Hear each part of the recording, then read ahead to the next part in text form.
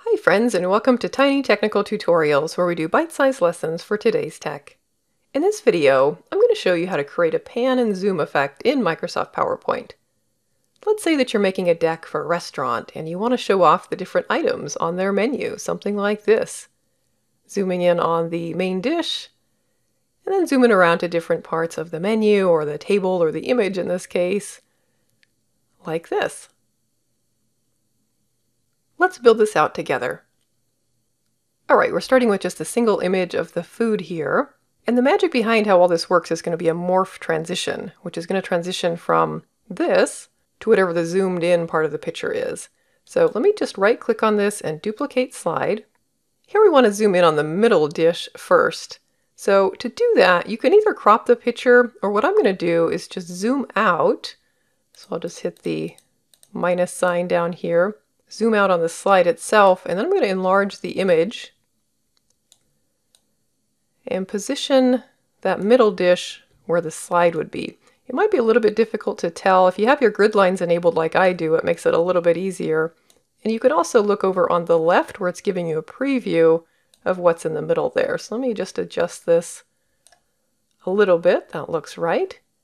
And then we also had the call out here, fries, falafel, and salad. Okay.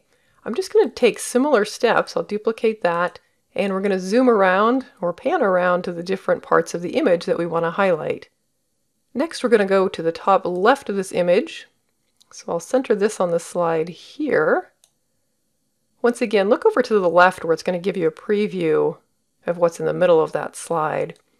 And this one, we've got the call out rings and wings. And again, we're just going to duplicate slide. Now let's say that we want to pan down to the lower right of the image. So I'll just take that and make sure that's the part that's really in the center of the slide now. This one's going to be salad with falafel.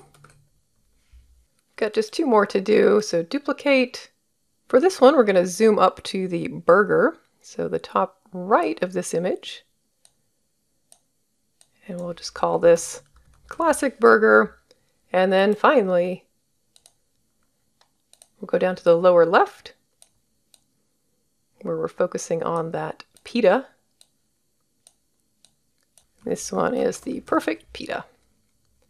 Alright, so we're using exactly the same image, but we've just resized it and moved it around so that the center of the slide is highlighting a different part of the image. Now what really works the magic here is your morph transition. So again, if we're here on the first slide, we want to morph or zoom and pan around to this one. To make that a nice smooth transition where it gets resized visually, we want to come up to Transitions and Morph. And we actually need to do that for all of the subsequent slides as well.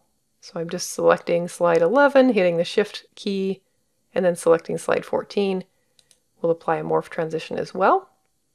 You don't need to do it for the first one, just do it for the second and subsequent slides.